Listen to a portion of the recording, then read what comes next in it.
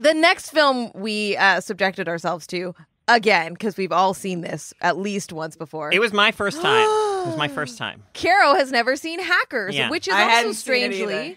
Oh! Whoa, really?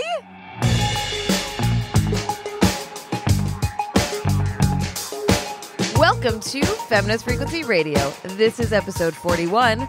I'm your host, Anita Sarkeesian, and I'm joined by my very own Crash and Burn, Ebony Astor and Carolyn Pettit. Hey! What's up? This is the show that asks you to be critical of the media you love, or alternatively, we're the feminist killjoys coming for your media, depending on your perspective.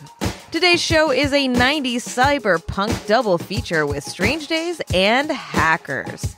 And as always, we'll finish the show by all sharing a little something in What's Your Freak-Out? Now on with the show. What's up, y'all? Hey! Hey. So we're talking about a few tech themed films today. Anita, you played some D&D this weekend, Yeah. right? But your D&D campaign is like tech oriented, right? Is it would you call it cyberpunk or? Oh yeah, Okay. it's like a hard sci-fi Okay. world that is using the D&D 5 rules. Rules, okay. So there's a lot of I think I mentioned before, my druid character can, instead of like the speaking with plants and speaking with animals spells, Yeah. go to technology. Right.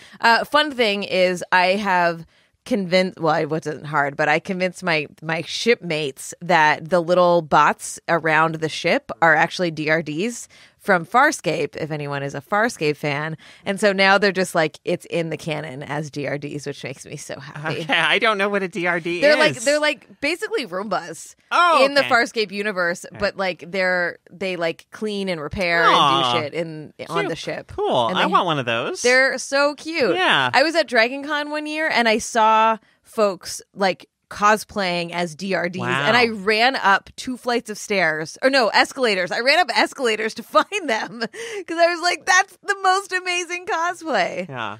So what up, Farscape fans? Yeah. Anyways, that D&D was loads of fun. I'm getting sort of sucked in. I bought some dice. Dude, that photo of your new dice that I saw, They're great. They're They're so beautiful. But so now I need to buy the tray that you shoot the dice in because they're so heavy they're going to damage any table that I roll them on. yeah. And now I want a mini of my character. It's a whole thing. Yeah. I'm No. getting sucked into this It's- fucking bullshit world. I feel you. I mean, there's something about like when I see those pictures of dice, it's like, oh man, I want to get back into D&D or something myself. Like I want to, there's just the aesthetics of it all, like the tactility of it, is just something that obviously a video game can't produce. Yeah. And there's just something special No, about totally. it. All right, Yeah. y'all. Let's get into some entertainment news. What do we got on the docket, Carol? So, first of all, we have a story about Serena Williams, the greatest tennis player in, the history of the world. Like, at least arguably, like that is a totally I'd fair say statement. the universe. Um, The expanding universe. Okay, all right. I mean, wow. Gorblock's Ingleblorb on the planet Neutron is pretty good too, but They ain't got nothing on Serena. fair. So at the French Open has banned Serena or ruled that Serena Williams may not wear this Nike designed Wakanda themed sort of catsuit that was designed for Serena Williams specifically to reduce the danger of blood clots, which are a medical issue that Serena Williams has had to contend with. And it's just like mind-blowing, or not mind-blowing at all that Serena Williams gets like singled out for this. So Billie Jean King, the great tennis champion, tweeted, the policing of women's bodies must end. The quote-unquote respect, because they said, well, she needs to respect the game. Like, whatever that means. Like, she needs to wear, like, a fucking skirt, a little short skirt on the court or whatever. So Billie Jean King said that the, quote, respect that's needed is for the exceptional talent Serena Williams brings to the game. Criticizing what she wears to work is where the true disrespect lies. And Serena Williams, in typical, she just goes so far above and beyond what anyone should be expected to do in terms of like rising above the issues and not like she said something like, it's fine, guys. Everything's fine. When it comes to fashion, you don't want to be a repeat offender. She kind of made like a little joke about it at a press conference. But obviously, like, there are real issues of racism and sexism like at play here. So it's messed up. It's super bullshit. Yeah. This next story's kind of grim and tragic, but it would be conspicuous and unfortunate if we didn't touch on it at least. On Sunday at a location called the GLHF Game Bar in Jacksonville, Florida, there was a shooting that occurred at a Madden football video game tournament, in which two competitors, two players were killed.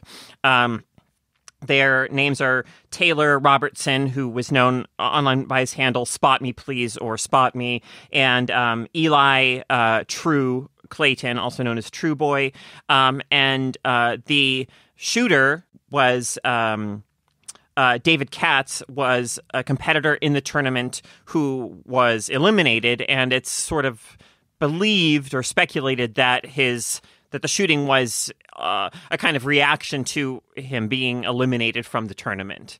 And obviously, this opens up so many issues in a much larger discussion than we have the time or ability to get into right now. But, people often talk about the links between, video games and violence as some kind of causality thing. But when they do that, they're talking about games like, if they're trying to kind of create a sort of hysteria around it, they use games like Doom or, like games in which with a lot of violent shooting and gory, like violence of that nature. And of course, American football is a brutal sport that leads to severe injuries and the degradation of men's bodies. But it's also not typically the kind of game that people think of, when they think of violent games and being linked to like any link to actual violence. And, it's just, to me, it's just another American gun tragedy that speaks to the need for us to confront both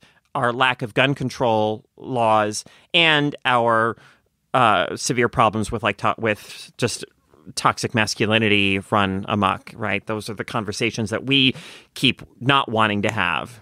Okay, lastly, I want to talk about a tweet that went out. This is going to be related in some ways to the main topic on this episode.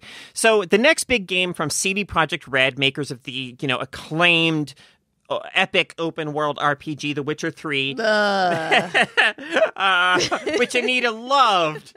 Their next game is Cyberpunk 2077, which is an open world as the Cyberpunk epic RPG, which takes some inspiration from a tabletop Cyberpunk role-playing game. And obviously, there's so much excitement and interest and enthusiasm about this game, but in this past week, a fan tweeted at them in response to a photo they tweeted. A fan responded we want more guys, which I don't know what that even means. But Cyberpunk 2077's Twitter response was, did you just assume their gender? Which is such a transphobic, meme that is so kind of commonplace in a lot of toxic circles of the internet, right? It's meant to sort of mock their idea of what they think transgender people say, or how we think or how we behave. It's basically, it's just another from the same kind of school of I identify as an attack helicopter. It exists to sort of mock and dismiss the validity of trans identity. And they were severely called out on it, and they deleted the tweet and they apologized. But the apology they issued was of the sorry to all those offended nature, which is the worst kind of apology, because it suggests that the problem isn't with what we said. The problem is that some people took offense to it. So it lets those who feel it was just a harmless joke, or LOL, that was funny, fuck the SJWs for raising a stink about it. It lets them feel Cyberpunk 2077 is kind of on their side, and just feels we had to do this because all these people got offended, not because what we said was fucked up. Yeah, totally. And yeah. Well, and the thing is that this developer is not known for being progressive or like at all supportive of like making progressive media, right? Yeah. Like the Witcher franchise from the beginning has been at the forefront of our trope series, right? Like there's been a lot of like awful representation of women in it, and like they've not, so I'm not surprised, and I'm extremely disappointed that this is still a thing that's happening in games, and that developers still like get to be shitty about like identity issues. Yeah, and this raised an interesting conversation or debate about what cyberpunk really means, because one person got a few thousand retweets by tweeting like the most cyberpunk thing you can do is be kind and respectful to people online, and that's like a nice sentiment. What? Yeah, I get where they're coming from. They are coming from like the idea that cyberpunk has a political core of being like anti-corporation and like pro,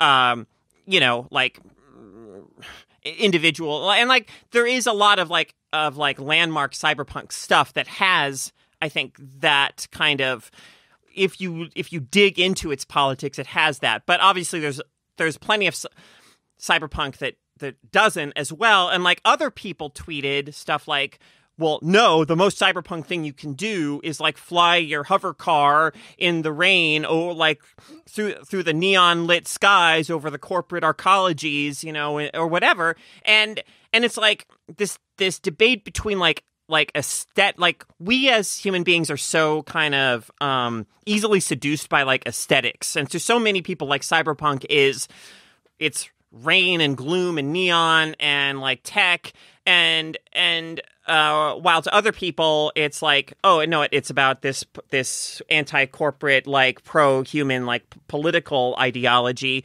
And I think these conversations come up like all the time in all kinds of like science fiction media, because it's so easy for images to kind of glorify and be seductive. Like it's, these similar conversations I think happened with Mad Max, where to some people it's this like bold feminist statement. To others, though, it's like what you walk out of that film with is like, whoa, that was badass. That blasted future Earth. Like, oh, I'd love to like ride a fucking car with dune buggy with like machine gun strapped to it across and the desert. Dude with the guitar. And,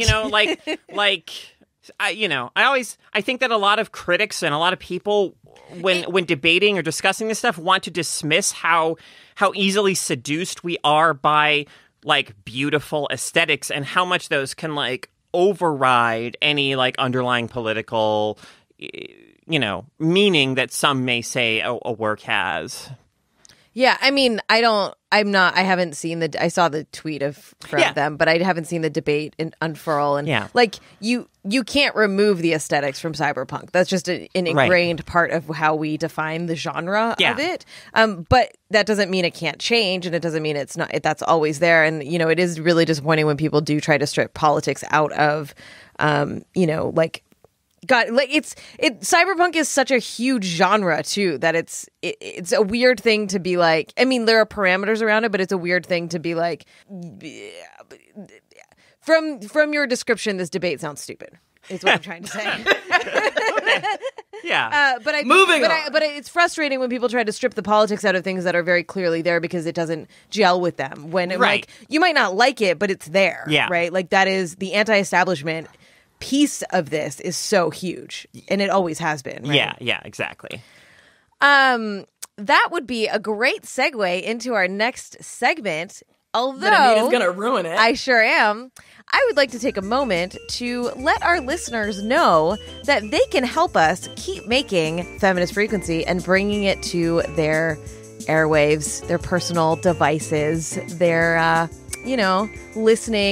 listening the items, the implants, the cyber implants that allow them to get podcasts. Jack in. Yeah, they jack in the podcast in their brains. Yeah, exactly. They can continue having that amazing technology while there are neon lights behind them by backing us at d.rip/femfreak. And if you do that, you get some special perks like a bonus segment, which we're going to have.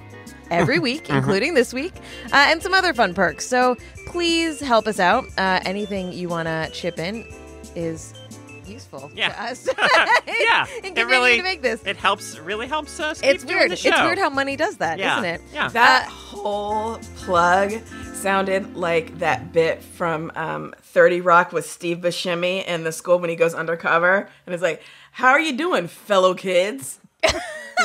I didn't watch that show, but that sounds really funny. Anyways, check us out, d.rip/femfree.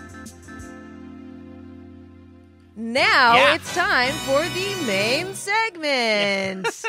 This week we are gifting you with a double feature from the 90s. It's not a gift. It's not a gift. It is a flaming paper bag of dog shit that we left on your doorstep. Wow, big words, The Ebony. movies might be that or not. But we are the gift. Yeah. God, Ebony. Yeah. All right, let me set us up. We're going to talk about Strange Days, which is a 1995 film directed by Catherine Bigelow and written by James Cameron and Jay Cox. It's about Lenny Nero, who is played by Ralph Fiennes, who is a former cop. I think it's Rafe Fiennes. It is. Rafe. Is it? Yeah. Oh. Wow. Yeah. Rafe This is Fiennes. my entire life I've been saying his name wrong? Yeah. Damn, dude. Sorry. Yeah. I mean, Sorry, it's buddy. it's pronounced Ralph, so it's spelled Ralph. It is. It's Oh my spelled God. Ralph, I so- super fucked that up. All right. Yeah. I don't know why you let me be the host.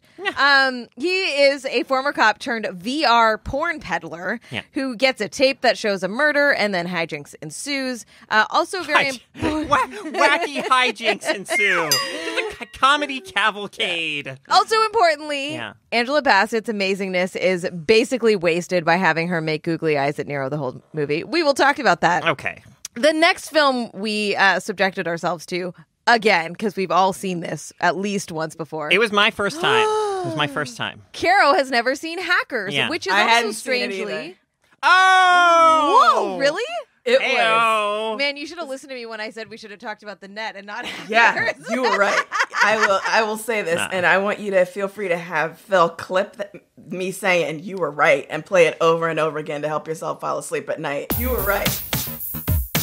You were right. You were right. I'm into it. All right, let me set this up, and then we can be shocked about this revelation. Hackers is also strangely from 1995. It's directed by, I'm assuming Ian, but I could be saying this wrong, softly. And it's about a child prodigy hacker who, along with his ragtag group of weirdos when he gets older, I'm so bad at this, are framed for a major hack into like the hardest to get into computer system. Also, Angelina Jolie is in this, and she has the opposite of googly eyes. I think she has pouty face. You know, women aren't the best in these movies. Sure. Anyways, okay, Strange Days and Hackers. Yeah.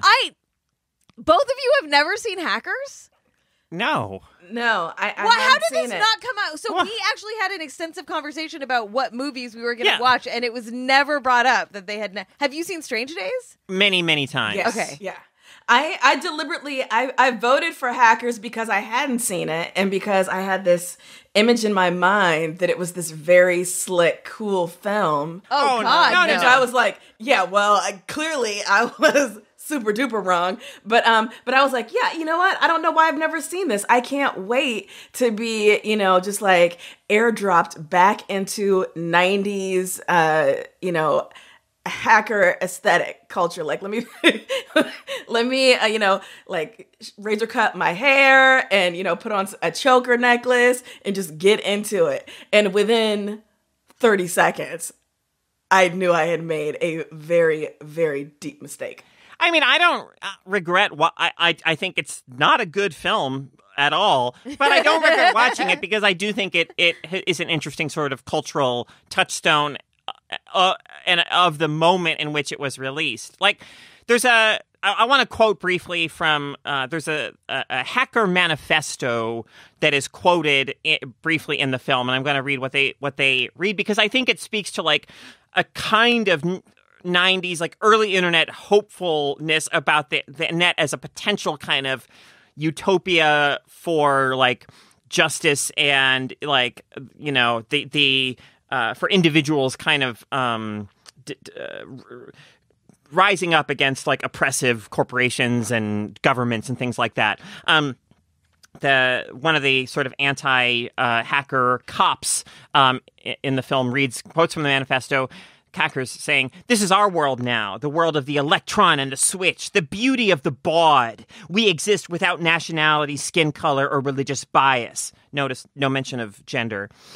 "You wage wars, murder, cheat, lie to us, and try to make us believe it's for our own good, yet we're the criminals." And then, like, one of the cops says, "Yeah, that's cool." And the other one says, "It's not cool. It's commie bullshit." So this is really interesting because as I was watching both of these movies, I kept thinking about like when they were from and the tension of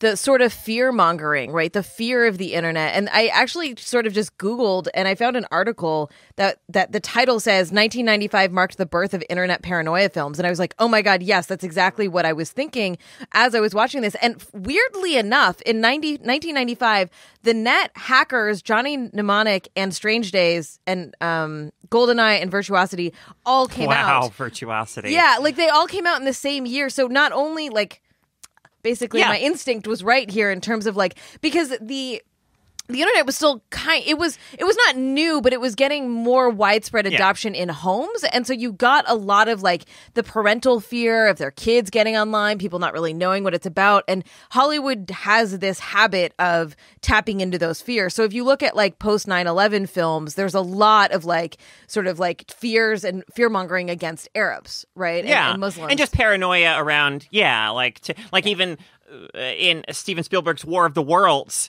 there's this moment where when the aliens like first arrive and start attacking, little Dakota Fanning, I think, like as they're speeding away, like looks out the back of the car and says like, "Is it the terrorists?" You know, and there's like American flags on all the homes. So like a lot of films were responding to this post 9/11 angst. But yeah, in the mid 90s, I guess there was like, tapping into particularly that like teen or like the fascination that and the impact that the emerging internet was having on the lives of young people. Yeah, and with Strange Days, interestingly, like you don't really, correct me if I'm wrong, but you don't really see tech and technological advancement in the world of 1999 at the time, other than these VR headsets. Right. And so the only thing is this sort of like, they're basically, you can be anything in them, right? So the idea of the headsets in Strange Days is that you put this weird webby squid thing on your head and you feel the experiences of what you're watching. So if it's someone skydiving or surfing or whatever, but robbing a convenience store. Exactly. And a lot of it is porn. Right. And the film deals specifically with like,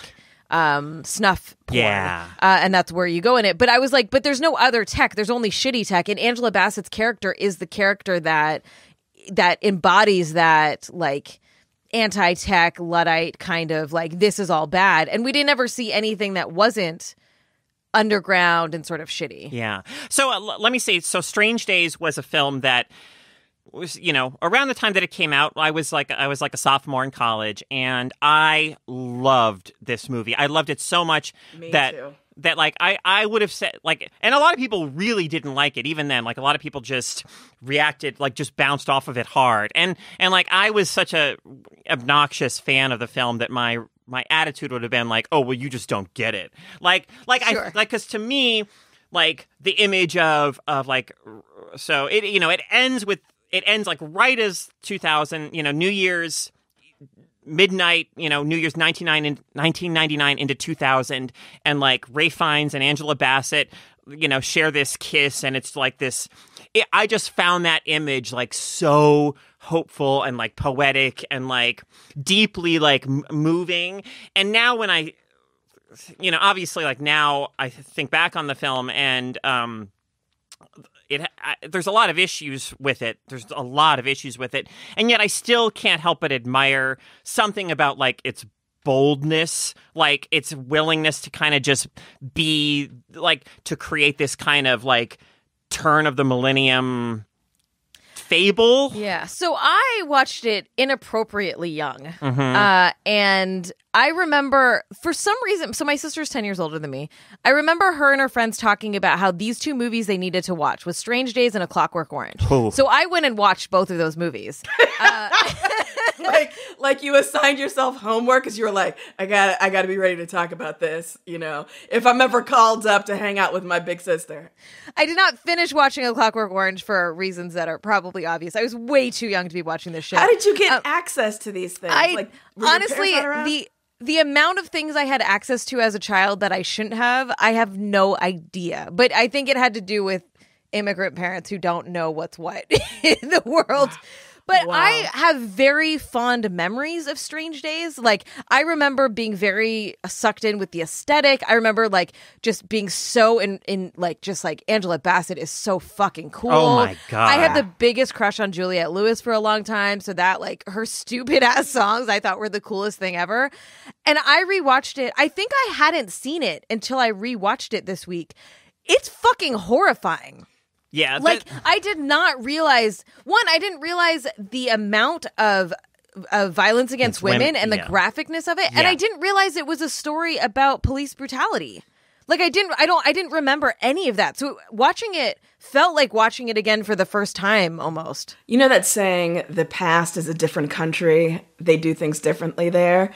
It was so weird watching both of these films this weekend and just feeling completely unable to access the part of my brain that would have and did eat up these kind of narratives back in the 90s, because like Caro, I was a huge Strange Days fan when this movie came out. I know I saw it a couple of times in the theater and have seen it, since then. Not recently, but had seen it, since 95 several times. And yet watching it again this time, I just thought, I don't know that I can even understand who I was back then and what I loved about it. I'm not gonna lie, Juliette Lewis's music, I still loved it. There was a part of me that was convinced this was the way forward for music, kind of like a hot, girl singer and a heavy guitar. I still get off on that shit, no shame. But I'm watching it and I'm thinking, I used to be so invested in the relationship between Lenny and Macy. And watching it now, I was like, yeah, Macy, if you don't kick this fool the fuck out of your limo, I don't know. Listen, how weird is it to watch them now and be rooting against them and being like, why the fuck does Angela Bassett like this fool? But at the time you're like, oh no, you want she's a good influence. And blah, blah, blah. She knows that he has the capacity to be better, right? And and she's in love with the idea of him as that better person that he has the capacity to be, and that he used to be. That he used to be. Yeah, yeah. Mm-hmm.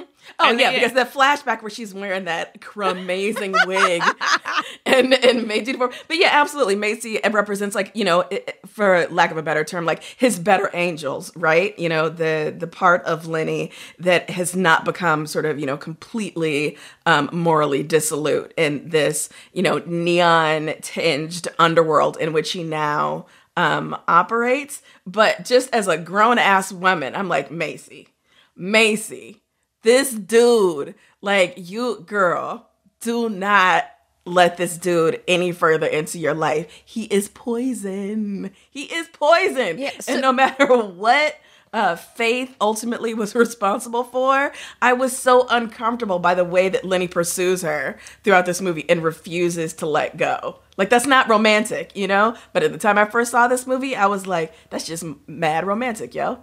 Mm-hmm. Yeah, it's really disturbing, I feel like this is a very indicative sign of the times and the shifting.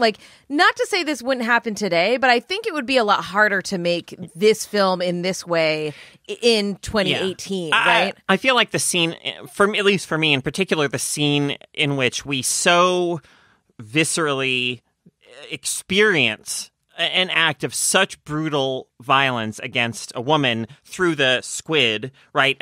Somebody has recorded a woman just being brutalized, and then Lenny plays it back and sort of experiences it. I mean, it's just it's so horrifying. Well, and also watching that. So, okay. I mean, I'm assuming a lot of our listeners have watched it, but like, so the way that it goes down is that the person doing the rape and murder is wearing the squid, so you're watching it through their eyes. Right. But then they they put one on their victim, so their victim feels what the rapist is feeling. Like, it is so many layers of fucked up, and then you're watching like Lenny and others play back this whole experience, and you're watching them struggle with like getting off. Because the feelings that are being forced into their body, but their conscious mind is like, this is fucking horrifying. Yeah. Like, I think that that's part of why I'm like, this is this paranoia about technology. But also, like, I think they do a really good job of showing just how, like, the extremes of the tech and how fucking horrible, like, this experience is. Like, there's no part of us that doesn't see that it's horrific. Absolutely. But it's still, this is a larger conversation about how we depict violence against women. And it's not about the women. It's about Lenny and his,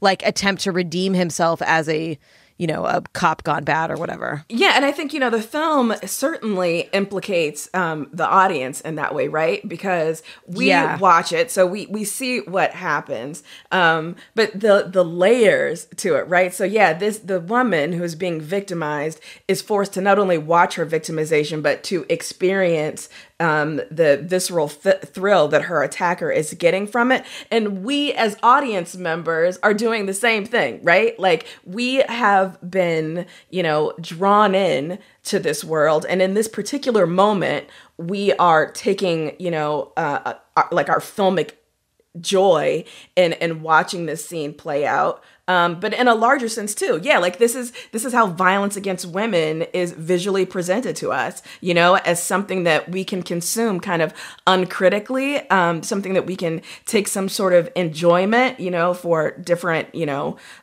meanings of the word enjoyment. But I do think the film, is pretty clear about suggesting like having a squid is not necessary. We are always already doing this when it comes to violence against women, and women are forced to consume it. Yeah. The other thing that you brought up in terms of like the other sort of real gendered thing here is the way you were saying that you were bothered by the sort of stalking aspect of Lenny and Juliet's character. I forget what her name is. Faith, that's right. They do. So this is one of those other fucked up, like, no, yes trope things where he's trying to get her back and she keeps saying no, but the film keeps insinuating that she's in a bad situation and she doesn't want to be there. And if he just keeps pursuing her, he'll uncover it and she'll like finally get out. And you see that because she runs away with him because she does want to get out because she's afraid. And so I think that's also a part of this larger, like really awful gender representations of like not listening to women when like they're like, stop stalking me, you fucking psycho X. Well, is psycho a bad word? Can I say psycho? I think in this context. Yeah, okay. I was like, but I don't know if it's like an ableist word. Yeah. Sorry. Let me know if it is, people. But so like just across the board, all of these women are here like sort of perpetuating these tropes and not really being, it's all about Lenny and his relationship to these women. And they're all just a part of his emotional growth and journey. Yeah. But in a really fucked up way. Yeah. And Strange Days is such a seductive aesthetic. Like they do Catherine Bigelow is a good director, right? Like she does a really good job of building this aesthetic, which is so in contrast to Hackers in every single way. And I'm really curious what you both felt about like watching these back to back and having never seen Hackers before. Hackers definitely felt goofy. Like it felt goofy. I mean, and I think like goofy in a self-aware sense. When so Fisher Stevens is the main villain in this film, a man who insists ridiculously on being referred to as the Plague, like even in meat, quote unquote meat space, and like one of his first lines in the film is a sort of tech security guard at the massive corporation he works for, played by Penn Jillette, of all people, like calls him up on the phone. He's like, "We have a problem here," and Fisher Stevens' response, is something like, "You hapless techno weenie," which is just like the most ridiculous, like hilarious, kind of goofy hacker thing, and but this film too, like its gender politics are so revealingly kind of messed up as well, because it's a space in which, so Angelina Jolie is a like remarkably skilled hacker who goes by the handle of Acid Burn, but the film, like at every step of the way, needs to sort of undercut her skill by just one and show that, she'll never be like quite as good as Crash Override / Zero Cool, the main character. Like from the first thing that happens, one of the first things that happens between them is that Crash Override like beats her high score at a video game. Can we talk about this skate park / arcade spot that they hang out in? Because I kind of wish that existed. For totally. Like, I don't know why. Where all the 13-year-olds are smoking and eating fries. Wow. That's so good. This movie, it felt to me like something that... It felt like a bunch of 47-year-olds had written this script, and they were like, "This is how kids talk, right?" Like the product of a couple of divorced dads who haven't seen their kids in months, and they were like, "Oh yeah, Chad is constantly telling me about these video games he plays. This is great. This is how kids behave these days. Again, Steve Buscemi, how are we doing, fellow kids?" Yeah, oh my God! I just think it's a failure as a piece of engaging storytelling, in the sense that it builds up to a climax that. The big climax is like Fisher Stevens on one end, like tapping a bunch of buttons on a keyboard at the corporation, versus the 4 whatever lead hacker kids tapping a bunch of keys on their keyboards, to prevent this virus from like capsizing these ships and whatever. And they cannot even create like a visual interface for this conflict that makes like compelling sense. So we as viewers don't really understand at any point like what anyone is actually really doing, and what the it's all this ridiculous stuff like, one of the young hackers puts like a rabbit in the data, and we see this rabbit like replicating and stuff. And then there's like this Pac-Man figure that's like gobbling up the data, but it's all just like meaningless, because the film has in no way like established what's actually happening. And that the aesthetic of hacking in this is so terrible. So terrible. It's so like, here's the thing about film, like once film and television started to talk about like tech, it was actually a big struggle, and that's why there's like these ongoing jokes about like zoom in, or like zoom and enhance. Yeah, zoom and enhance, right? Where you're like, because you need to make it visual so that it's interesting, but like programming is not an interesting visual thing, and so.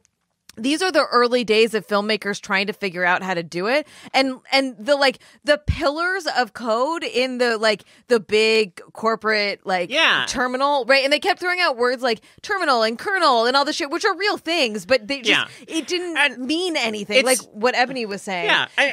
It's fascinating that stuff can work like on the page. When you read, say, Neuromancer, like William Gibson's like landmark cyberpunk novel, and he's able to describe cyberspace or the Matrix as these like columns of light and data, and it's stuff like he can convey it as like beautiful and kind of spiritual almost, because it's a place where you're not attached to your body, and it's just this realm of data. But we've never been able to create that cinematically in a way that's actually works. I think that the way that people talk about tech in film and television only works when they are talking about human stories and not about the tech. Absolutely. So like *Halt and Catch Fire* is a perfect example where it's never cheesy and you're actually seeing a lot of tech stuff. Yeah. But it's all about the character, so it doesn't matter if they're sitting there programming or not, right? Yeah.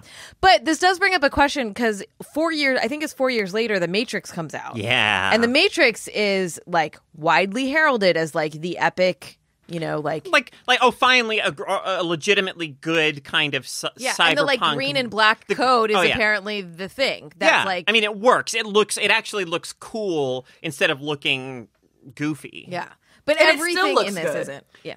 Yeah, it's clean, right? It looks clean. In this film, there's a hilarious, in my mind, and with the perspective of time, 20 years on, there's a hilarious kind of sequence where Johnny Lee Miller's character is just hacking for 2 days straight or something, and it's basically his face just with all these formulas and stuff flying and floating around it. And I tweeted photos from it, and I was, my thing was oh, that feeling when you're hacking the net, and somebody very accurately was oh, this is if Elementary was more like Sherlock, because on Sherlock, how he goes into his mind palace. It was a lot like that. That's if we'd see that on Elementary if Johnny Lee Miller entered his mind palace. One of the reasons I was so excited to watch this is because of Johnny Lee Miller, who I'm a huge fan of because of Elementary, and I've talked about this before. He is one of the most expressive actors I've ever enjoyed watching, but it was so interesting to see a younger version of him because it was pretty quickly apparent to me that he needs the canvas of an older man's face for that to work for me. There's something about the way that he has matured as an actor. If you were to tell me that Johnny Lee Miller was going to be in a film today about technology and the dissolution of the social order or whatever, I would be so into it. And speaking of casting, if I were to tell people who have not seen Hackers that the cast includes people like Wendell Pierce, seriously, Felicity Huffman, Lorraine Bracco, Mark Anthony, Penn Jillette, and Fisher Stevens, would you ever in a million years think, oh yeah, that cast, that's gotta be about the net. That's gotta be about the internet. Lorraine Bracco, I am not entirely convinced she knew what movie she was in. She was so befuddled throughout this whole thing. And I want someone to clip for me the scene where she's just going, cancer, brain cancer. I know. So watching her, I kept being were they told to be over the top and ridiculous? Because they had to have been, right? I was are you that you're not that terrible of an actor. How? No. That was so excessive. She was 5 steps excessively worse than almost everybody in it in terms of that particular except type for of the FBI agents, right? The other hilariously over the top thing was the FBI agents trying to blend in with the youths, at the parties or at the park or whatever. And just the completely uncool way they did it seemed to be very self-conscious. I could not put my finger on what this movie was doing. I honestly, tonally, it felt all over the place. And I couldn't tell if it was kind of, winking and nudging into the campy territory or if it was just that incompetent at times. But I do have to say, I am very grateful for this movie for presenting Angelina Jolie to me as a Vulcan because she looked so much like she should have been in Starfleet that I was yo, I didn't know I needed Angelina Jolie as a Vulcan, but now I know. So knowing now that Johnny Lee Miller and Angelina Jolie got married after this movie, I was watching the movie being oh, there's got to be intense chemistry between nothing. No, there's no chemistry between them. I think their marriage lasted 6 months or so shit like that. I don't know. This is a conversation maybe for another time, but this movie forced a lot of emotions out of me. But I was you know what? I really enjoyed Angelina Jolie and Gia the way that a lot of people did, but I don't think she's a good actor.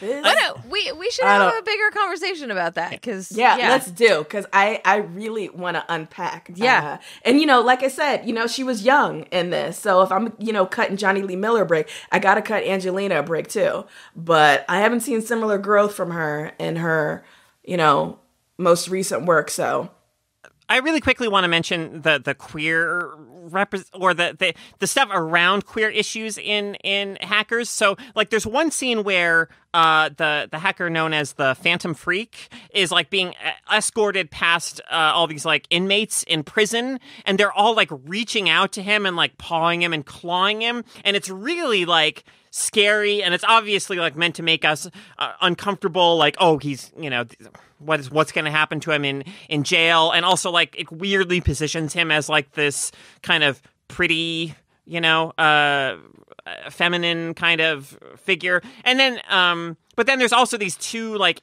Asian hackers who end up being kind of important in the story, who are super queer coded. Yeah, I mean, yeah. There's also the trans joke, the anti-trans joke. Yeah. I mean, this. Yeah. Oh boy, that's well. Then at the very beginning, when fucking Johnny Lee Miller, whatever his character's name is with his mom, and she asks like, "You like girls? Oh, you like girls, don't you? Yeah. Yeah." And then he, you know, slams into the bathroom, and then one of the weirdest line readings is like, "Yeah, and I'm still a virgin." Yeah. And it was like, I don't know if that was meant to be like, you know, yeah, and I'm still a virgin and I hate it, you know, like I'm kind of a horny youth, or, you know, no, like, of course, a bad kid like me would constantly be out, you know, banging my fellow high school students, whatever. I don't know. It was super just weird. A weird movie. I have one final question before we move on. Mm-hmm. Are you ready for this question? Is it about how to pronounce Ralph Fiennes? I did. You know what? I did know that, and as you said it, and I've been thinking about it, I was like, I did know that, but I read it because I read. Yeah, I feel. Girl, a it's dumb cool. about it. You should hang out with my dad. My dad still calls him Ralph Fiennes. Your dad's amazing. All right. My question: do you think that Johnny Lee Miller, our favorite Sherlock ever, learned how to rollerblade for the part, or was already a rollerblading pro? Wow. The rollerblade escape in this movie gave me everything I needed to get through the rest of that Saturday. I was like, I forgot how big rollerblading was, you know? Like, people thought that shit was the wave.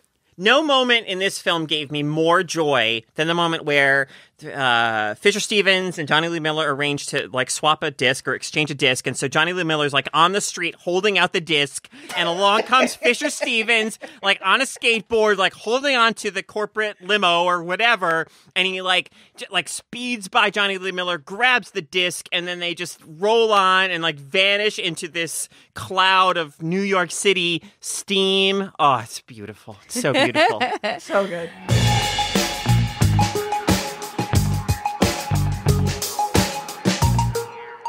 Okay, let's move on to What's Your Freak Out?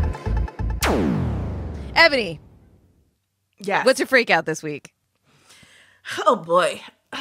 I apologize in advance to all three of our listeners and to my two lovely co-hosts. My freak out this week is Tom Cruise.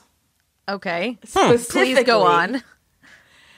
And you know what? We may need to have... Okay, so let's have an Angelina Jolie conversation in a future episode.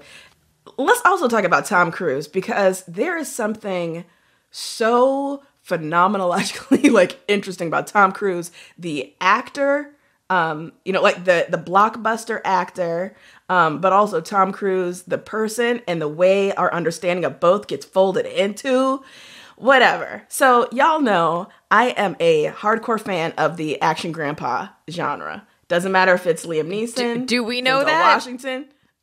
Well, I knew it because it's come up on Cinema Ball. Okay. Yeah. So it's like newsflash to everybody. Big fan of the action gramps genre, because I think there's something so interesting about the specter of an older man kind of refusing to acquiesce physically to younger men, you know, like literally, but also symbolically. Like, I'm fascinated by this, right?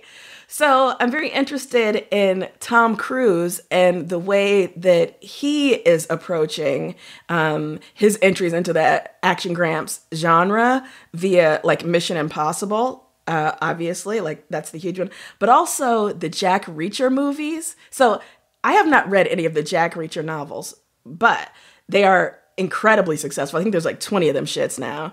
And it's about this guy who is a physical giant, like 7 feet tall and just like built like a refrigerator. And he's this nomad who travels the country. He doesn't own anything. He literally wears his clothes until they, are like fall off, and then, buys news and, just has like no trail. And he's former military intelligence, and you can write the rest of the story from there, right? And so, goes around the country essentially being like a vigilante and occasionally getting called in like Rambo to straighten out like, like drug cartels or whatever, right? So this very popular series of books, Tom Cruise buys the rights and decides to play the main character. Now again, Jack Reacher in the books is a physical giant. Tom Cruise, the older he gets, is like, yep, you know what role I want to play? Jack Reacher.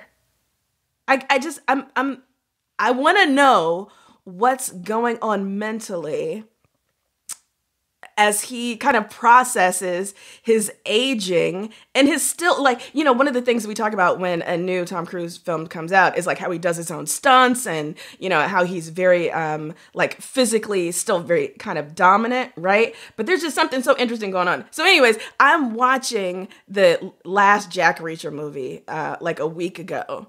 And I was just struck by how compared to Mission Impossible, for instance, you can really see the way that Tom wears his age. It's not as slick. It's not as polished as the Mission Impossible movies, as you would expect. It doesn't have nearly the budget, right? But we got to talk about the very like sort of 20th century version of this and how it stands in comparison to the way this used to come about in like Westerns or whatever, where you also had older men fighting for law and order and truth and justice and whatever, but there wasn't this sort of insistence upon them carrying their bodies in the way that like Liam Neeson and Tom Cruise have to do it. I don't know, I'm freaking out, you guys. I want to talk about this. Hit me up on Twitter. I can't stop thinking about it. All right. What are they? Jack Reacher, keep on reaching. Jack Reacher, reach harder. Wait, is that real? Or are those Jack Reacher, to Jack to reach? Yeah. No, I'm making those up, but I have... It blows my mind that they even made a second one of those movies. Mm-hmm. It's like, I don't even know that movie exists. Yeah, what's your freak out? All right, my freak out is I've been playing a bunch of a game called Shadowrun Dragonfall, which is a cyberpunk RPG. It was put out by Harebrained Schemes. I've been streaming it on our Twitch channel, and given that we've been talking about cyberpunk stuff, so the combat in Harebrained Schemes Shadowrun games is kind of like XCOM-y. You it's turn-based. You take cover. There's like percentages of your likelihood to hit with your attacks and all that stuff. And I don't love that kind of combat.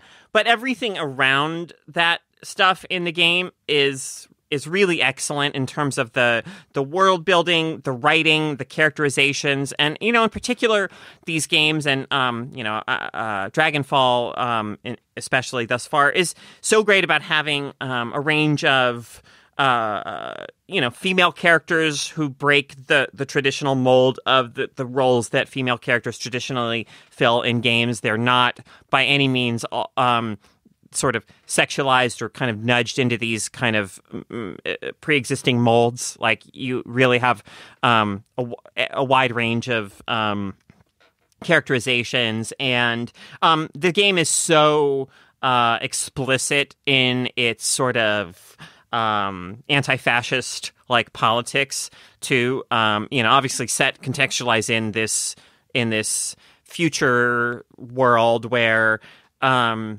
you have like trolls and elves and orcs and things, and so like they're the ones being persecuted, but the game makes no bones about creating those direct connections between like persecution of them and like actual fascist kind of ideologies. I think it's extremely, it's well done for that kind of thing. And it's just a really gripping narrative. again, like the characterizations, the writing is so strong that it really pulls you into that world and that story. And yeah, so the game came out a few years ago. I'm only really getting around to it now, but in keeping with the theme, our cyberpunk theme, if you are at all interested in cyberpunk genre and you play role-playing games, definitely check out Shadowrun Dragonfall if you get a chance. Cool. Yeah. I'm freaking out about capitalism. It's so rad. This will be quick. Yeah, I'm done. Yeah. Specifically in relation to libraries.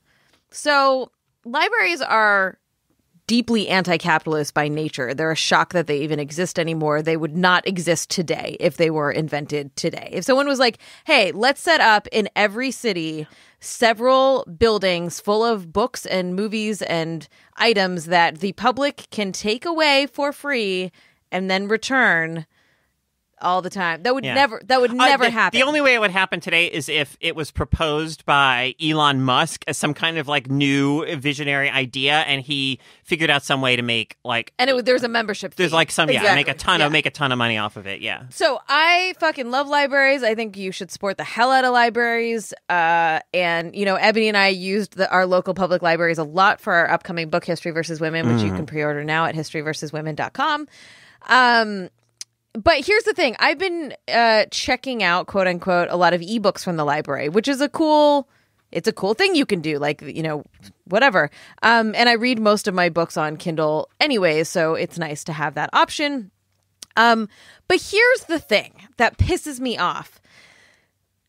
The way that you can rent ebooks is you go and you look on it. Borrow. Yeah, sorry. You look them up on an app, and if the library has 5 copies of book X, then only 5 people can have it checked out at a time. Yeah. And if all 5 people have them checked out, you are put on hold, and you put the book on hold as you would a physical book. So the model for ebooks is exactly the same as physical books. When it becomes available, you are then informed that it is available, and you can check it out. They are digital fucking books. Yeah. There are no limitations to how many copies can be released at a time. So the fact, I think, and I meant to look this up. Someone told me this many years ago, so I don't know if it's different. But I believe what I was told, which I love that I'm spreading fucking rumors right now, is that publishers insist that ebooks be treated like physical books and that they can only be checked out a certain amount of times before the book actually physically falls apart and can't be checked out anymore. And so they're treating it the same way. And this shit pisses me off because it's an issue of access and finances, right? Libraries have to pay for these licenses. Fuck that shit. I'm freaking out against capitalism. Like, we should be able to check out all of the ebooks. Everyone should have access to them all the time. And it makes me really upset. I've been on the waiting list for 50 Shades Darker for so long now. Let me just slip you my copy, Caro. Okay, thanks. Thanks, Ebony. All right, y'all. You can submit your own freak out if you got something on your mind at feministfrequency.com/freakout. That's FREQOUT. And that's our show. So you can catch us back here every single Wednesday. And remember that we would love it if you joined our podcast community and help us bring this delightful show to you every week at d.rip/femfreak. Hey, Carolyn. Hey. If people are enjoying the show, what should they do? They should hack the planet so that every website on the planet simultaneously starts flashing the words, femfreak, d.rip/femfreak. And yeah. Can it not be that? Can it be? No, we like that. We like that. We don't hate that URL at all. It's not the worst URL that's ever existed. Mm-hmm. Yeah, cool. But you can also, we'd love it if you would rate and review us on iTunes because that helps. Yeah, if you want to take the easy path, I mean, there's that. There's that too. Right. Either way, yeah, whichever one. It's very helpful and very appreciated. Also, while you are on your rollerblades hacking the net at the same time, tell your friends about Feminist Frequency Radio and that they might be interested. You can check out all of our work and our other podcasts at feministfrequency.com, and you can follow us on Twitter at FemFreak to stay up to date on all of the news. You can also find each of us on Twitter, which we will read every single tweet you send us. Psych. No, we won't. I'm at Anita Sarkeesian. I'm at Carolyn Michelle. I am at brain cancer, brain cancer. Our producer is Phil Circus, who also composed our theme music, technical support by Sarah Norales, and art by Jamie Varon. We'll see you all next week. Later. Bye. You were right.